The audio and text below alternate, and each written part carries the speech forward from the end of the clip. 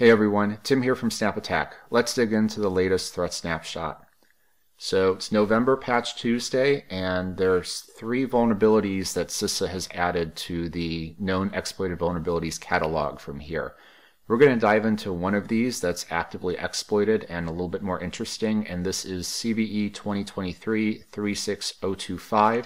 This is a Windows SmartScreen bypass. So SmartScreen, as you may know, if you have that enabled, it's going to be that annoying pop-up when you downloaded something from the internet and it's saying, whoa there, are you sure you want to execute that? Really good security mechanism. Again, this is using the behind the scenes, the mark of the web to say that, hey, this file was downloaded from the internet and might not be safe. Make sure that you trust this. So this bypass is definitely critical to organizations that rely on that security mechanism. Let's go ahead over to Snap Attack, talk through this vulnerability here a little bit. So this is the page discussing and disclosing this vulnerability. Again, this is powered by our partner Mandiant. You can see this is an 8.8 CVSS score, first published with Patch Tuesday and disclosed. Right now, I'm not defended against this, but I do have a hunt available and recommended.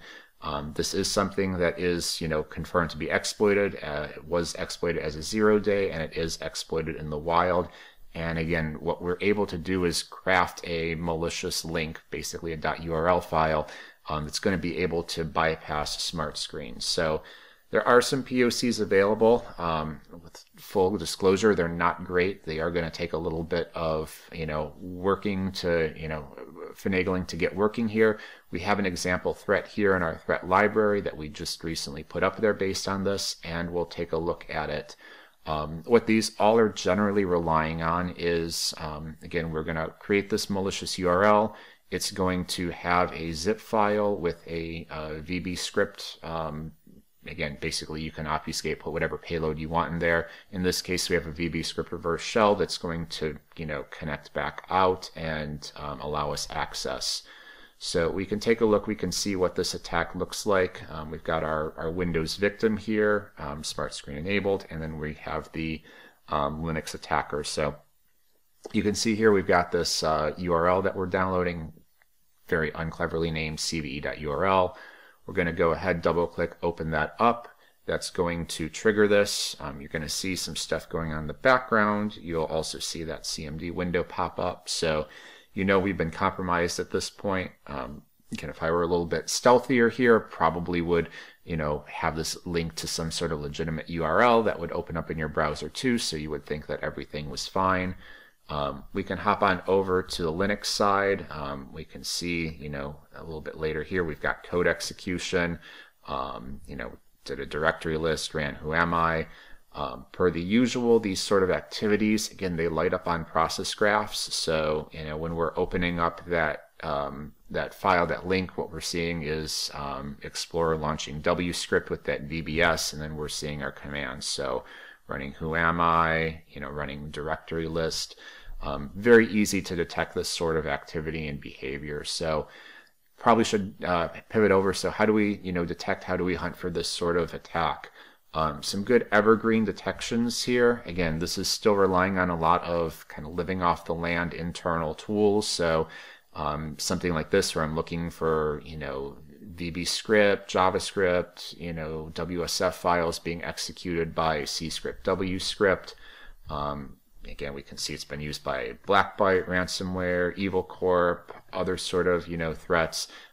This is a good kind of evergreen behavior. This is something that's in the Sigma community rules. You can definitely check that out. If you wanted to have something a little bit more tuned, this suspicious URL file is again looking for the creation of URLs in an unusual location. So this is a file creation, and we can see here again this is Chrome downloading that URL file. So again, if that's not something that your organization sees a lot, this could be a good hunt rule. Something a little bit more precise, again, because we're talking about files downloaded from the internet, mark of the web. This is a little bit more tailored one. This is using Sysmon's event code 15, which is again one of those that I have to look up. From time to time, you can see here what that is looking for. So it's looking at the contents of that link, and you can expect that. We see that URL and that ID list parameter, so that's what this detection is honing in on. Great if you're using Sysmon, not great if you're using some other tools. A lot of other EDRs don't pick this up. This is a little bit more unique to Sysmon. So this is the file create stream hash. So basically when a file stream is created, again, you can see that information. So example of this is that zone identifier for mark of the web for those downloaded files. So if you're EDR, you have telemetry around this through Sysmon, this would be a little bit more high fidelity detection, again, because we're looking at specifically those URLs downloaded from the internet, and that does help us reduce some of those false positives and tune that detection. So just another detection opportunity that you have in your arsenal. So that's our coverage on the SmartScreen bypass for this snapshot. This is an ongoing series, so like, subscribe, and we'll see you next time.